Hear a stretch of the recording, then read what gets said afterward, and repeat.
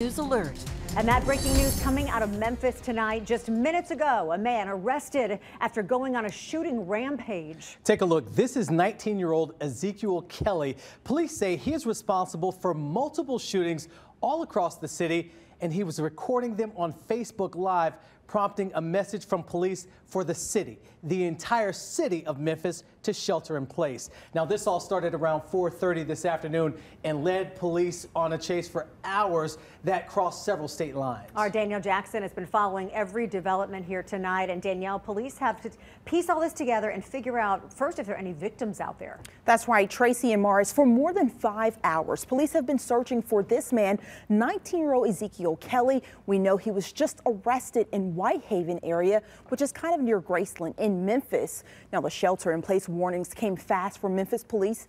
They tweeted out this post alerting people to look out for Kelly and that he was in a blue car and then carjacked someone who drove a gray SUV, then took off. The entire time was streaming on Facebook. Now, we know police believe he opened fire in 5 different places. At one point during the search, police say the shooter drove to Arkansas and North Mississippi, then turned around and went back to Memphis. Throughout all of this, Memphis police continue to urge people to stay indoors.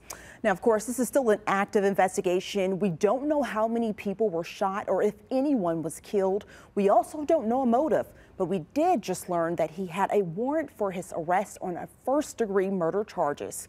Now, we will continue to follow this breaking news on air and online. Marius. DJ, thank you. Now, earlier tonight, I had a chance to speak with Mike Collins about the situation in Memphis. Collins is a former lieutenant and unit commander with the Shelby County Sheriff's Office in Memphis. He has 25 years behind the badge. I started by asking him, in his over 2 decades in law enforcement, had he ever seen anything like this? This is probably the most unique situation that has probably only happened once in entire career for any law enforcement. This is very, very unusual. I have never seen anything such as this. The problem with this whole particular situation is being able to keep up with this particular person's crime spree. Unfortunately for law enforcement, Memphis is in a tri-state area. Within 5 minutes, a suspect could be in Mississippi, Arkansas, or stay right there in Memphis. So how do you protect the community and keep them safe?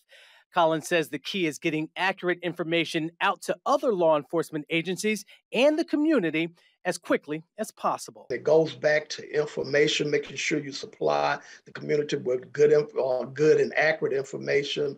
The best information so far was commanding everyone to shelter in place. Do not open your doors and do things like that at this particular juncture until the all clear sign has been given. Again, this is still an active and developing situation. So as we've been telling you, download our app. We're going to have the latest information there as well as online. We'll also have our morning crew all over this starting at 4 a.m. with everything that we learn overnight.